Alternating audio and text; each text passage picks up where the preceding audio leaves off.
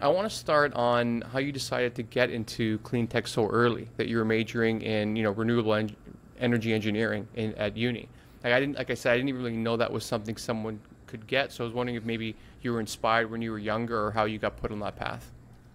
Yeah, so I have a somewhat unique childhood experience in that my father is a marine biologist. And so over the course of my lifetime, I grew up with a very intimate relationship with the ocean. And so over my youth, I saw the kind of rapid collapse of the reef ecosystems. And that had a very impactful just journey in my youth. And so seeing the rapid degradation of those environments made me very aware of climate change from a very young age. And so I happened to get an internship at the particle physics lab at UCSC in high school. And so through that, I began to kind of understand energy and solar energy in particular.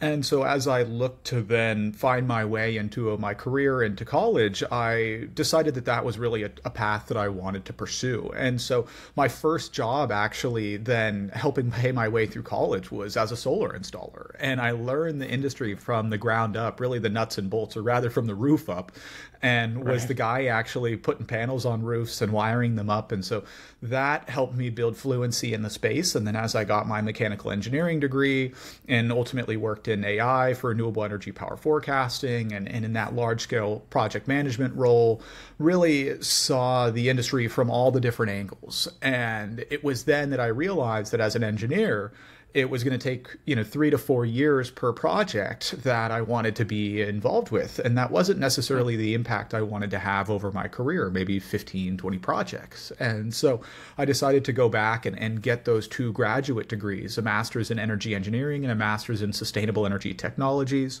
1 degree from the Polytechnic University in Barcelona and the second from the Royal Institute of Technology in Stockholm. And so kind of collectively, those 2 degrees are renewable energy engineering.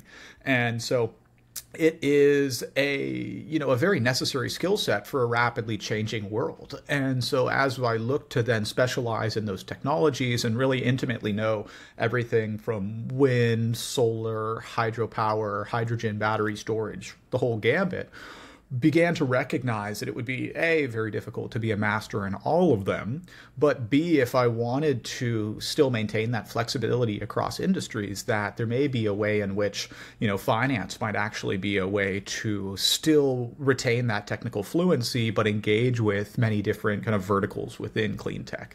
And so that helped, I would say, inspire my journey into what is now Climatize.